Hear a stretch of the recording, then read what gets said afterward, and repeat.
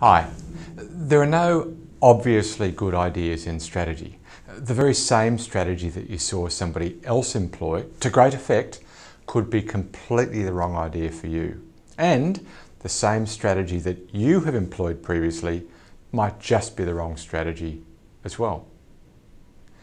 How you set your target market, your channel, your product, your pricing, your competitive strategy, that is everything, depends on the answer to one simple question. Get that right and strategy's a walk in the park. Get it wrong and you're dead.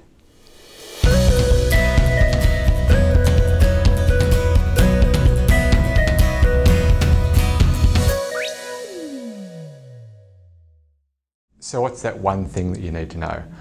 Well, I actually don't care whether you're a startup or a gorilla in your market. What we do care about is how obvious the decision to buy at all is to your target market. Let me explain. In this video, I'm going to show you how to set your strategy around your market, not your product. We've all seen a maturity model like this in various forms. Laggards and early adopters, they're terms that even our kids use. We understand these terms, we know what they mean. So where are you and where are your competitors on this model? Well, that turns out to be completely the wrong question. I don't care where you are. The question is, where is your buyer? Let me explain. Imagine an early adopter. No one else has bought before, so they have no proof. What is it that they're looking for, this courageous early adopter? Well, they're willing to make a bet to be the first to come on board to a new product if they can get some advantage. So, should you be selling to this vertical or to this vertical market? And the answer is neither of those. There isn't yet a vertical market. There's a propensity, a willingness, a capacity to be the first in the market, and you should be selling really broadly. Kind of anybody who looks like an early adopter who might gain some early advantage, and you'll learn from it. Should you be selling a complete solution? Fairly early adopters probably want to bend the solution a little bit. An incomplete solution with a lot of service wrapped around it will provide a lot of flexibility. And pricing? Well, they don't know what your product costs yet, and you may not either. They don't know your costs. What they do know is what's the commercial benefit of embracing this, less some factor for risk. And that's called value pricing. Your pricing strategy needs to be value priced. When selling to an early adopter market, where you think most of the market is really just made up of these early risk takers, what should your strategy be? Well, you want to be selling directly because they want to buy from you directly. You're the innovator. They want to deal with you directly, and you probably want to deal with them because you'll learn a lot. Sell broadly because you don't know where the target market is yet, and also sell a slightly, in fact even a deliberately incomplete product, which you can make complete with some flexible services. Your value pricing, and that's the strategy that's going to win for the early market. This is the right strategy for the early market, and it's completely the wrong strategy for the next group of buyers. And this is where Geoffrey Moore's chasm theory comes in.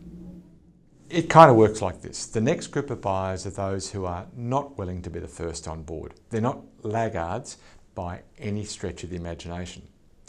They're just not the early risk takers. What is it that they were waiting for, that they didn't have, that prevented them from buying? Confidence. They needed some kind of proof. This next group of buyers, the pragmatists, need a little bit of proof before they're willing to adopt. So what should your strategy be? Give them the proof they want. What's the best way to give them the proof? Well, firstly, your target's a small market. Where before you were going broad, now you're going narrow, because that small market you can then dominate. That small market will look around and say, gee, it seems like everybody just like me is buying from you. Maybe it's okay to do it. That's the first thing we want to do. We probably want to make a complete solution now for the small market, because these are not the risk takers. Once we've dominated that first target market, we're really strong and we're clearly the gorilla, we can then use that success to sell to another market, maybe another couple of markets. Use your strength in one market to sell into 2 more markets, and use your strength in those 2 more markets to sell into 4 more markets. And so it goes, leveraging your strength as you go. And that's what Geoffrey Moore calls the bowling alley, because you're using the early momentum from your early market wins to win your later markets. You're successfully entering and winning the right to serve each of these markets all the way through. At some point, we've got multiple niches that have become ours. The buyers now in other markets that you haven't yet targeted know that it's safe to buy. And that's the tornado. The tornado is the fastest growth period of any market. The buyers in that market say, look, it's not a question of whether I buy, it's a question of whether I buy from you or from somebody else. That's when our strategy has to change. Again, there's no point targeting a niche because everybody's going to buy. There's no point selling directly because the buyer wants to buy from, well, whomever they want to buy from. And you just don't have enough arms or legs to sell to the whole market. So now we need an extended channel and market pricing. Whereas before we've been preserving profits, now we're probably going to drive pricing down to drive our competitors out of the market. Very different strategies at each point as our markets mature. And then the market does mature, but it kind of maxes out at the top of the curve. The market is at its biggest point and it's just not growing anymore. The buyers know what they need and they'll start to dictate terms to you. What should your strategy be? Well, kind of accommodate whatever they need. They probably don't want you to bundle a product anymore. They want to buy it from you in a piecemeal fashion. I know what that does, I know what that bit does, I want a bit from you and I want a bit from somebody else. So the strategy now becomes really reflecting what the buyers are ready for. Frankly, it's been that all the way through. It's just been different stages of readiness. The buyer is ready for something different at every stage, so must our strategy be different at every stage.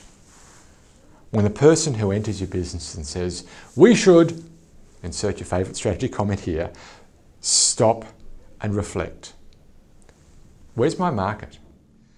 In a moment or two, I'll show you how we do that in Funnel Plan, but before I do, let me draw the conclusions. That is, what should we do based on this learning from Geoffrey Moore? You want to get your team together, get the leadership team, get sales, get marketing, get operations, finance, and CEO, all get together. Then work out for each of the product categories that you compete in, where you think your target market is in terms of maturity. In fact, slice it even more granularly than that. List every product category and for each of the target markets that you have for that category, determine how mature are they and work out where the majority of the market is right now. Build your strategy around what the buyers for that stage of the maturity are ready for. Should you be selling direct, indirect, value pricing, market pricing, etc. Set the strategy and then do one additional thing. Build a plan for the next stage in the maturity. Why?